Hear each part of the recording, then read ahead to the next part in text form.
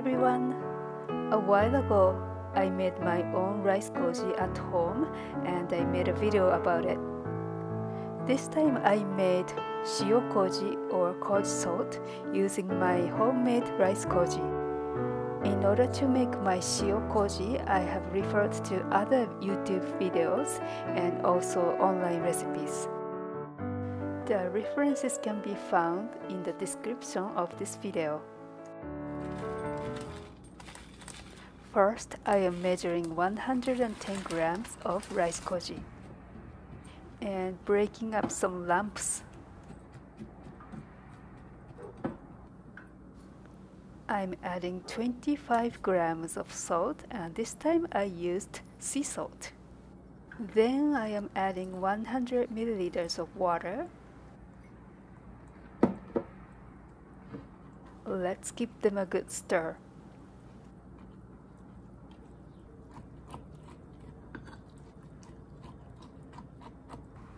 I'm going to transfer the mixture into a glass jar with a lid.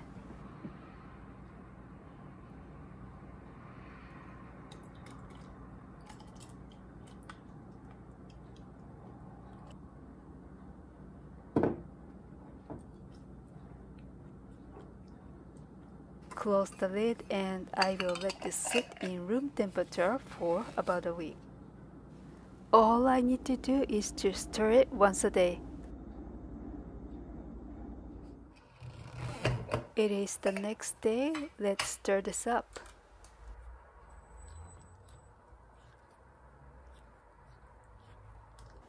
I'm not seeing much difference from yesterday. I will leave it in room temperature again.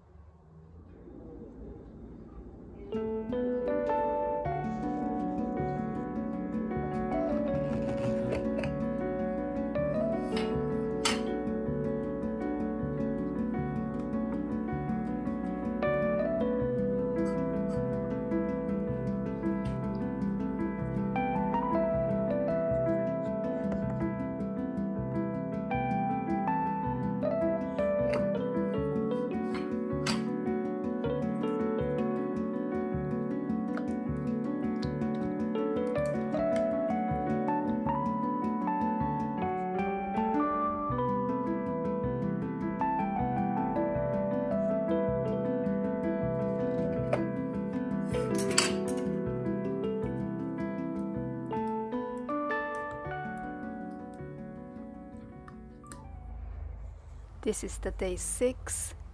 To me, it looks like Shio Koji is ready. Let's have a look.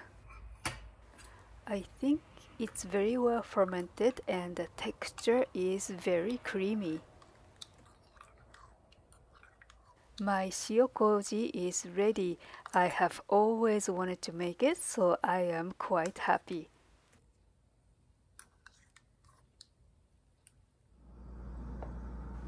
Here I have some mini cucumbers and I am going to coat them with Shio Koji and then I will leave it in the fridge for overnight to marinate.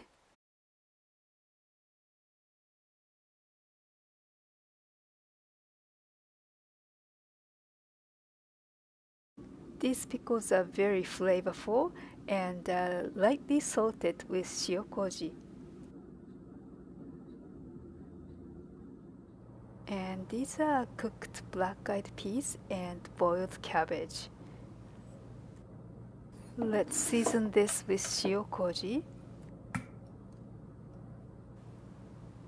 I'm also adding tiny bit of sesame seed oil to add flavor.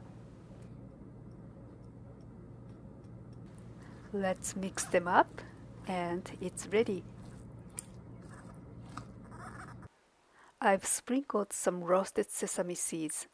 It's so simple but so delicious. This time I've chopped some daikon and carrots into bite size. Seasoned them with Shio Koji and left it in the fridge for overnight.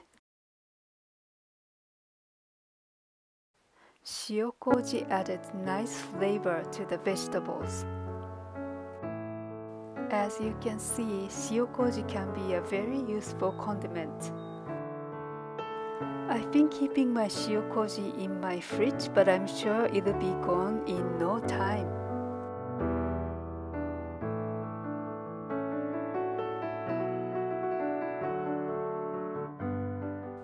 Thank you for watching, and I will see you in my next video. Bye for now.